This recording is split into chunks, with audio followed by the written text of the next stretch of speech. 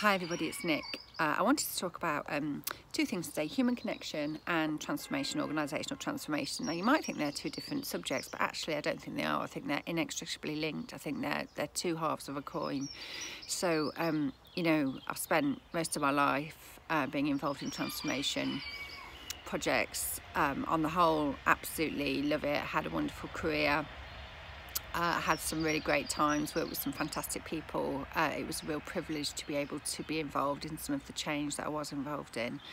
But equally, you know, we can all go on until the cows come home about different methodologies, different reasons for doing it, different structures, all the rest of it.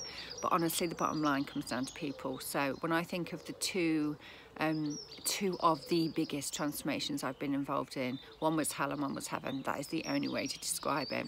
And the one that was hell because actually the person at the helm really viewed us as we were numbers, we were bodies, we were labour, we were transactions. We were there to get as much out of for as little as possible.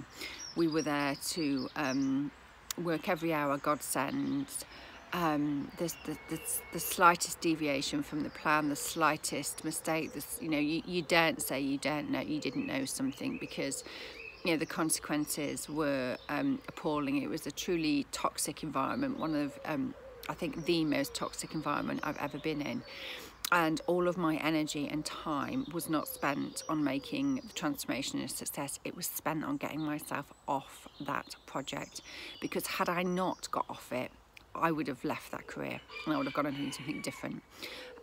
It was that bad. And it wasn't just that bad for me. It wasn't a personal thing. It was for everybody involved. I honestly don't know how other people coped, but I've never seen so many stressed, overworked, unhappy people in one place in my life.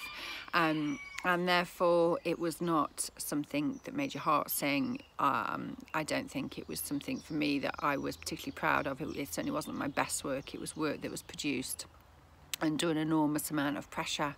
And you know, I was lucky. You know, it sounds quite egotistical, it's not meant to, but you know, consulting was just something I was born to do. So you know, even under that kind of pressure, I was able to deliver the goods, but at a great personal cost. On the other hand, you know, I had heaven another time, which was again a really, really large piece of transformation. But I was more senior by this point. So I was able to have more influence about the type of culture and where I wanted things to be. Now, it wasn't perfect, but actually it was a hell of a lot better than where I'd been. And it meant that, you know, I saw the team that worked with me as people with lives. It was equally as important to play as well as work with them. It was equally as important to understand their personal fears and aspirations as well as their professional ones.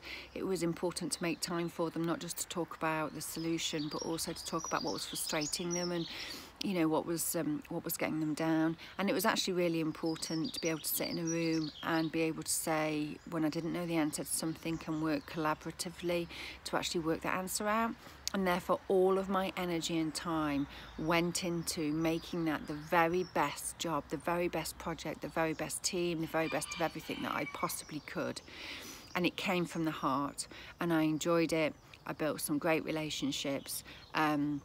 And the work we did was significantly better quality, because it wasn't just about our expertise, but it was completely our, you know, heart, minds and souls were engaged. So, you know, when we talk about human connection and transformation, we're not talking about two different things. We're talking about the same thing. If you want, you know, decent, good, genuine organisational transformation, original or, you know, creative thought with people who are truly engaged, then you really need to look after your people, and no amount of processes or restructuring or methods or any of the rest of it is ever going to replace those very, very basic ingredients that have to be the foundations you build upon. Just wanted to share that today, and I hope that helps. Take care. Bye.